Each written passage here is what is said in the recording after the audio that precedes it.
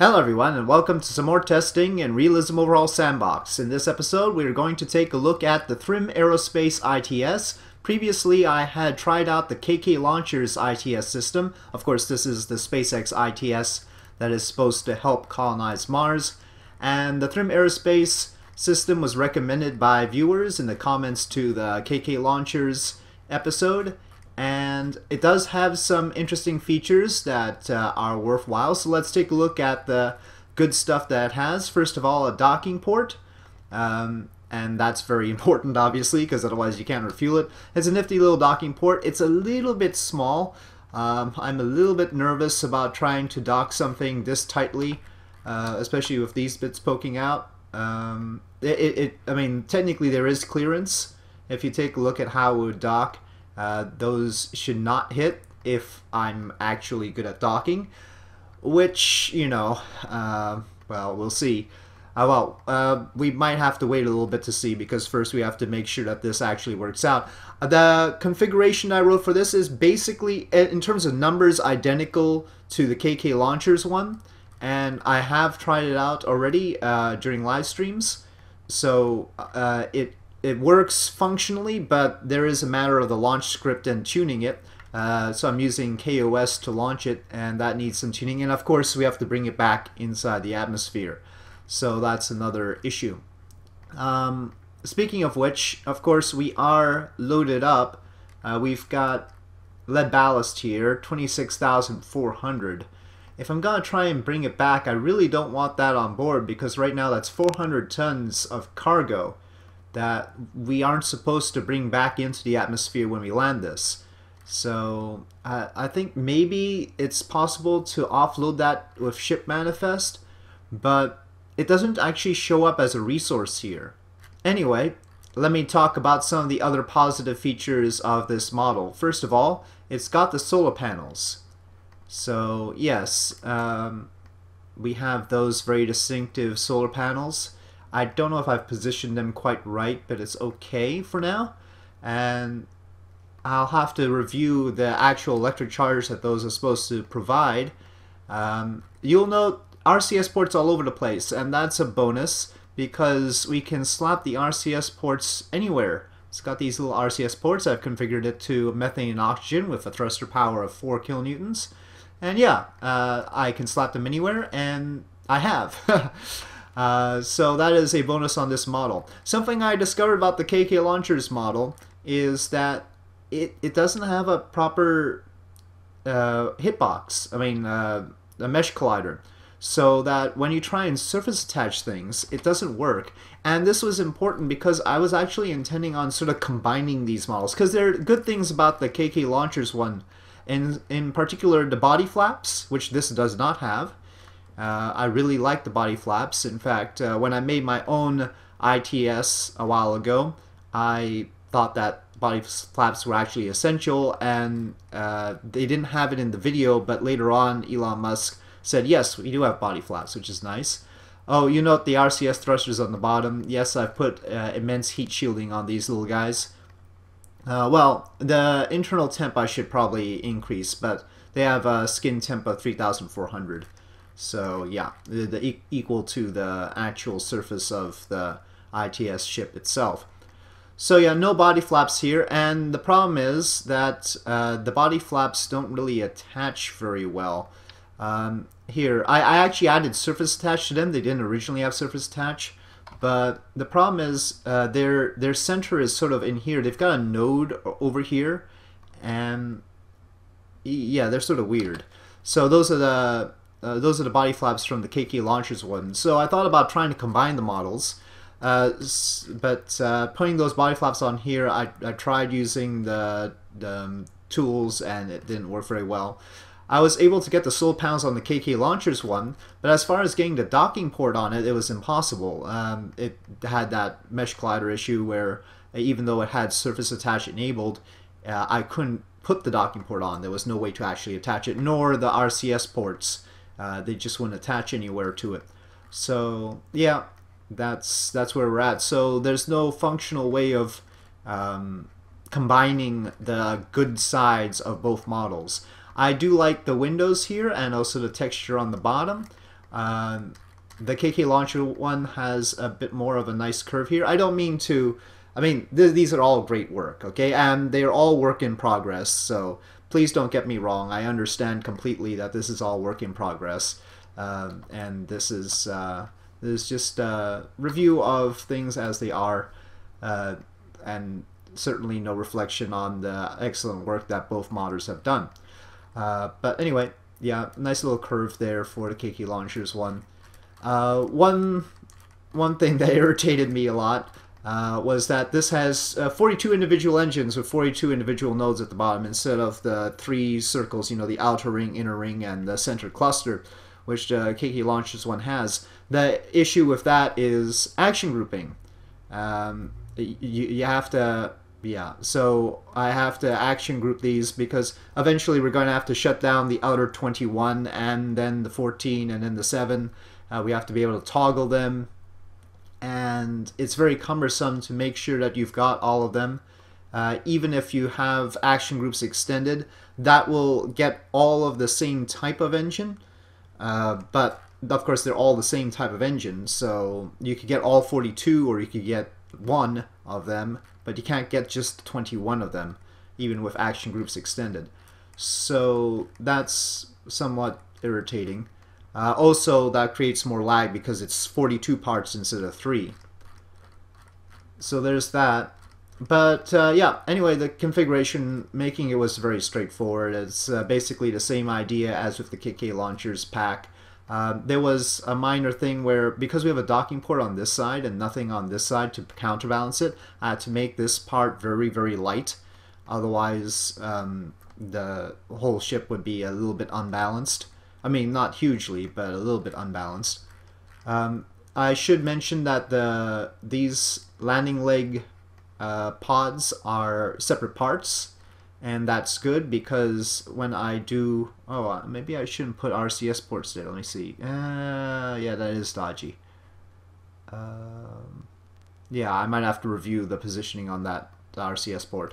But I haven't put the RCS ports in realistic places. I put them where I needed them in order to make sure that this thing can maneuver. But yeah, that's good because we can put some sort of aerodynamic variables on it to help with the lift. But anyway, enough talking. Let me try and bring this out to the launch pad and see how it flies.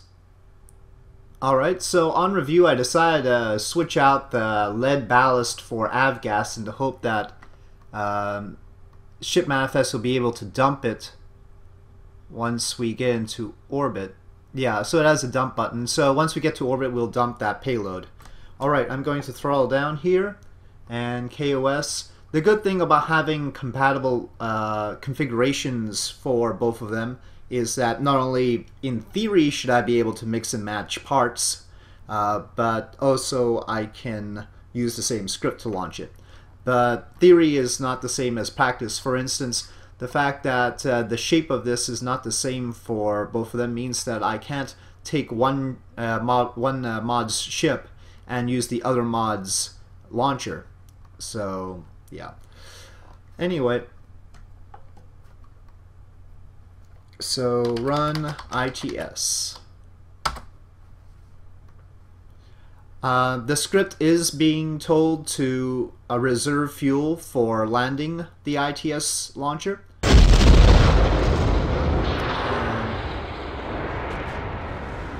And one of the side effects of having 42 engines is that the launch pad is much more likely to explode, I've noticed. But yeah, so it will reserve fuel and we'll see that. We'll pay attention to that. Another feature of the launch script now is that the ship will do a roll on the way up, so that instead of facing upside down, it'll eventually, once we get to orbit, be right side up. Not necessarily what we want. Depends on how you look at it. There's some audio static I'm hearing. I think that might also be a feature of having 42, basically 42 sound effects going. I still would like the forward portion to be a separate part. And that would facilitate making sure that this thing can not only deal with the purposes that SpaceX intends for it, but that we, being Kerbal peoples, can come up with some other fancy ideas about what to do with it. The lag isn't as bad as I thought it would be with 42 engines. The script has been told to limit G-forces after the first stage. It's a little bit complicated because the throttle range isn't the real throttle range of... In other words, what you see here isn't actually the range of the engine throttle, because for the Raptor engines, the bottom end is at 20%. So if I tell the script to throttle down to 80%, it's not really 80%, it's like 80-something percent. Okay, I guess it was 4 Gs. It goes, and if we take a look here, it's reserved more than 10% of the fuel. That's alright, I allowed it to reserve as much as possible while still retaining enough to get to orbit with 400 tons of cargo. So we could have used the first stage for a longer period of time, but this is strictly what we actually need to get to orbit. So this is alright. Sound effects. I've got the center engines running. I thought about maybe having a little bit of gimbal on the vacuum engines to simulate the fact that they actually have that throttling ability in order to maneuver. In other words, they actually vary their throttle specifically to maneuver the craft. But we have no good way of simulating that in here right now. So maybe just adding gimbaling is the best thing we can do, maybe 1 degree or something like that. And then if we just had 1 degree of gimbaling on these vacuum engines, we wouldn't need the center engines, which are not as efficient, running right now. Right now, the center engines have 361 seconds of vacuum ISP, and the vacuum engines have 382.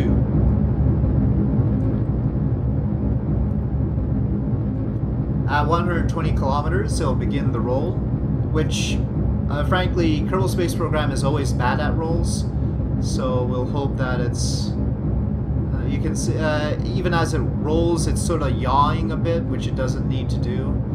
It's sort of wobbly, and it's very hesitant about the whole thing. I mean, it's not maxing out the roll, I made sure of that. That would be bad. But it's still very wobbly when it tries to roll. I wonder why that is. Why everything in KSP seems to... I mean, as far as the automated system like SmartASS, SAS, and KOS, they always have issues with the roll. Right now it's maneuvering to make sure that it doesn't end up with a high apoapsis. So it's got pitched down a bit. It is throttling down as well, as you can see. It would be better if we could shut down the center engines and still be able to maneuver, but the RCS system is not powerful enough to maneuver with the vacuum engines on. In other words, if the vacuum engines for some reason aren't straight through the center of mass, the RCS thrusters are not good enough to handle that, is really what I mean. Now, of course, as the fuel load goes down, it depends. I mean, it's possible that the center mass stays right down the middle of this the whole way. There's no reason for it. Well, there's a mild reason for it not to, right? Because you've got 2 down here and 1 up there. They are symmetric. But you take a look at it, and with only the 3 center engines gimbaling, it sure has trouble staying stable right now. It doesn't really like the situation too much, but it'll be serviceable for the time being. It's when it gets close to orbit that it needs to make the maneuvers quicker.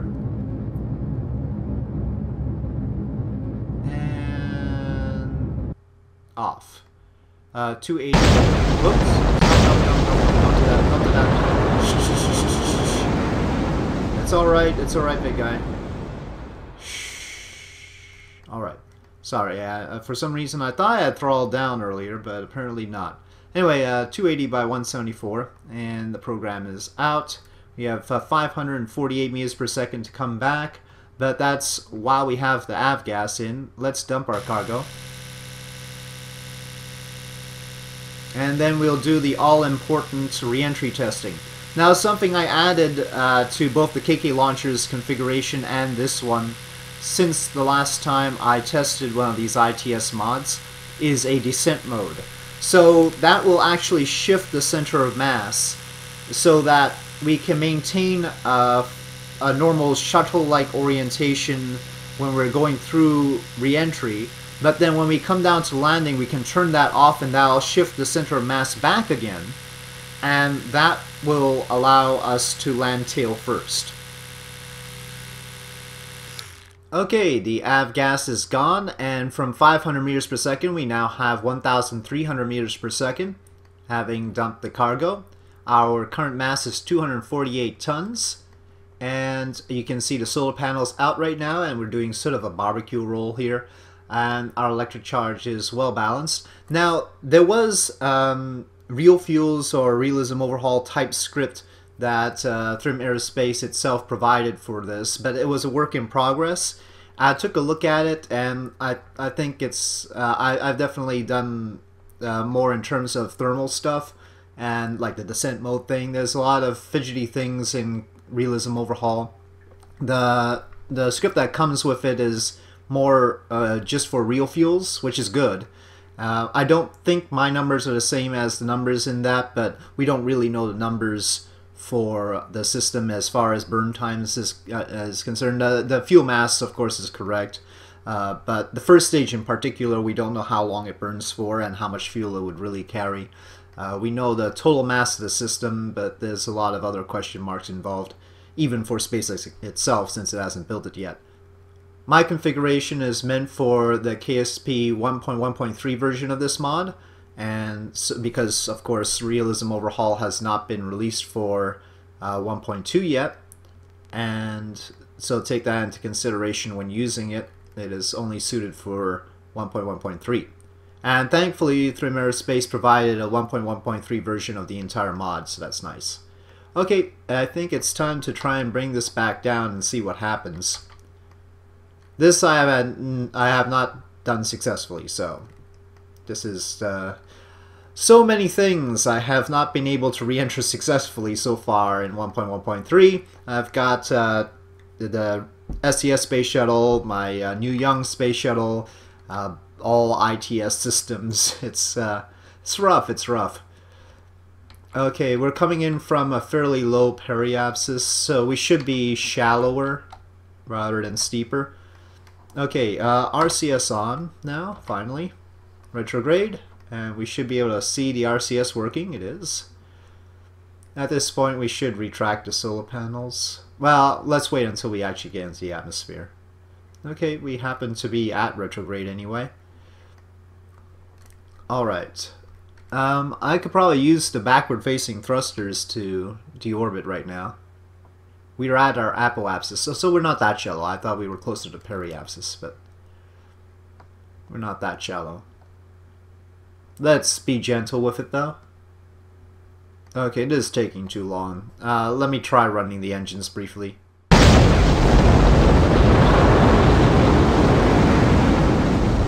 Yeah. Okay, well, that did too much. I don't really have forward-facing thrusters right now, though. I couldn't figure out where to put it to make it look okay. So let's turn prograde. And then we'll have to boost that periapsis up a little bit. Well, maybe 52 kilometers is not bad, actually. 52 kilometers. Well, this doesn't exactly have much lift, does it? You can see that even with all the RCS ports I placed on this, it's not exactly holding very well. Okay, so as we turn descent mode on, you should visually be able to see the center of mass shift forward. There you go. See? The camera shifts with the center of mass. So now the center of mass should be in front of our center of lift so that we go in like a space plane. I think I'll keep the periapsis to 56 and we'll see how that goes. I think you can enable descent mode in the VAB and see the center of mass shift in there as well, so that's good. I believe that's the case. So you can plan for that. Already it's rolling and yawing. You know what? Let me try and stabilize it myself first, and then let SmartESS do the rest. You can see it doesn't. SAS is actually much better at it, but there's the matter of following the prograde vector. As we continue on, it's actually going to move this way, and handling that manually is annoying. Okay, you can see where we currently are, 123 kilometer altitude, and we're a little bit south of Cape Canaveral after one orbit. Prairie Apps is hovering right there. I wonder if I have trajectories in here. Probably not. One thing I tried to do with my own ITS that I would love if a mod did is I'm always interested in reconfiguring this forward portion, and if it was sort of like a cargo bay, like it had like pedals opening up, I tried to do that with Inferno Robotics and sort of using the procedural fairings to try and make something that opens up, but it wasn't very stable. It looked great in the VAB, but once you brought it out to the launch pad, it all flopped apart. But yeah, there's something like that sort of petal-like, flower-like cargo bay where you could put stuff in and maybe put a crane in so that it could take the stuff out. When you've landed, you could actually manually take the stuff out and place it on the surface. That could be really cool. Or maybe some way of fitting a manipulator arm on it. You could see doing quite a variety of missions. The thing about just keeping it to SpaceX's plan is there's, you know, one very definite mission that it's supposed to do and not too much else, but this is a very useful craft, potentially, for cargo and doing stuff, and the more we get to actually place stuff inside, the more interesting it can get.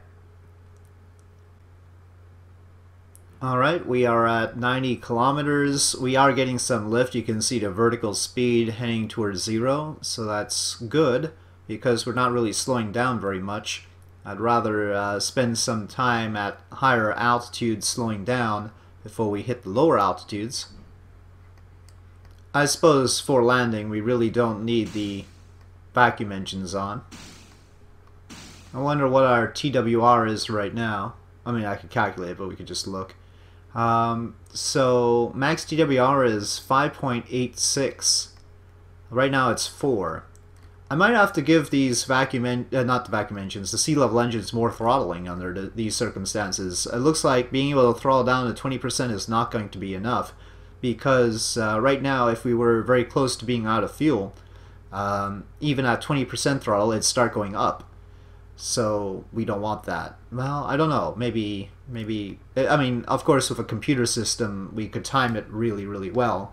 And SpaceX could manage with a 20% throttle on a suicide burn kind of thing. Yeah, it's more of a question about whether I could manage. No, I mean, I guess it'd be alright. I mean, you have to defeat gravity after all. It's not going to... You want it above 1G. We'll see. Hopefully. Well, we are now at 80 kilometers, and I note that the pitch is close to being maxed out. So that's not great.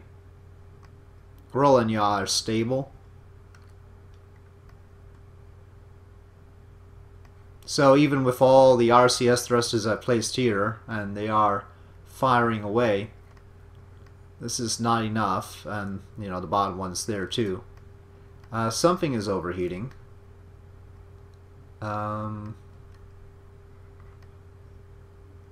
It looks like these side RCS thrusters. That's interesting. So the skin temperature is high for these, but not the internal temperature.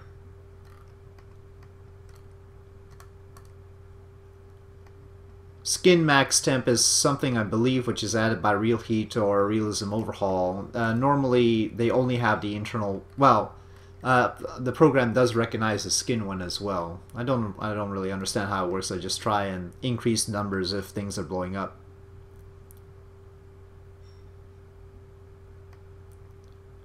But right now I think it's not a deal breaker to lose those, or even these.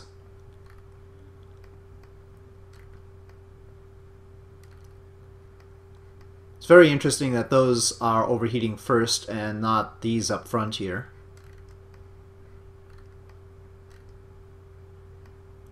Well, currently we can only hold a 30-degree pitch instead of the 40 degrees I wanted, and we are approaching Baja California. Okay, we're gonna start to go up here before the RCS explodes. That's good. Actually, we're only going up because we can't hold our pitch any higher than this. If we were at 40 degrees, we'd be getting more drag and probably not as much lift. Oh, something exploded anyway. I believe that was an RCS thruster. It doesn't actually say. That's annoying. But yeah, it was the RCS thruster right here. Those are only important for docking. The critical ones for what we're doing right now coming back in are these two and the ones on the tail, which you can tell because they are firing. I suppose to some extent the ones on the side right there are important just to control roll and yaw. Well, we are now heading out over the Gulf of Mexico and we are starting to go down again. Well, in a little bit. 80.7 kilometers in altitude. Not really slowing down very much yet. We've lost about 200 meters per second so far altogether. We're almost certainly going to overshoot Cape Canaveral, and in any case we would be too far south. This doesn't really have cross range ability. As far as I could tell, it can't even if we did a roll of some kind, I don't think we could turn our orbit towards Cape Canaveral like that. Oh, there's Florida. We're skirting right by it. Okay, that's gone. I think that's Cape Canaveral.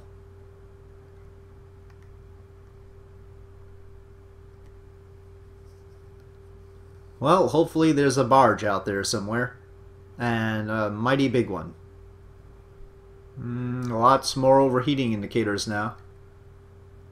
As we haven't really slowed down enough. And we're maximizing pitch, but we can only maintain 20 degrees, so we need a lot more RCS power in order to do this. Which, it looks possible, considering our delta V is, we still have enough delta V to run more RCS thrusters.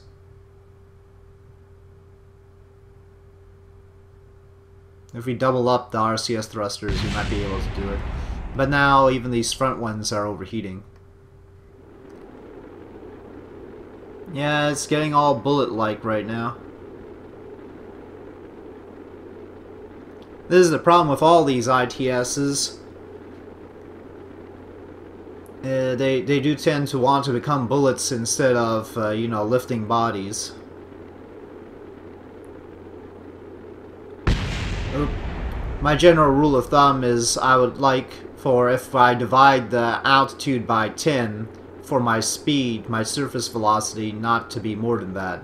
Obviously, we're way more than that right now. And maxing out our pitch authority. I mean, of course, body flaps would help at this point, because they would at least create some more drag.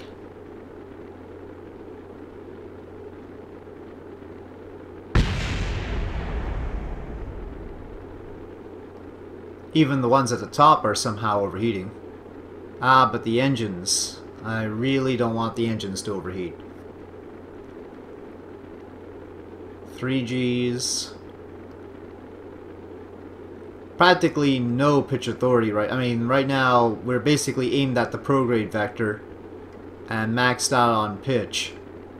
It's really bad. 5Gs.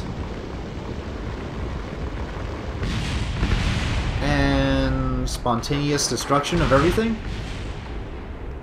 Well, okay, the engine is still going strong.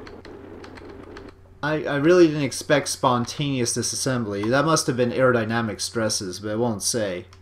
Yeah, I guess it probably exploded due to aerodynamic stresses. That seems like a far thing to do, not a heating thing.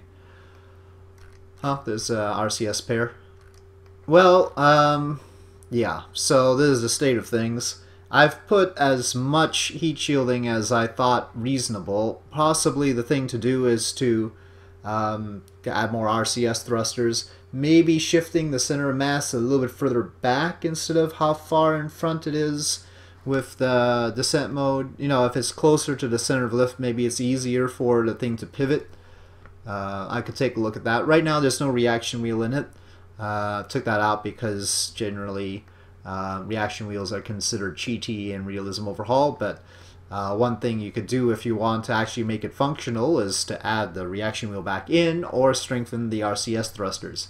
But I'll link the configuration for the Thrimm Aerospace one for Realism Overhaul in the video description of this video, but clearly it is not exactly serviceable yet.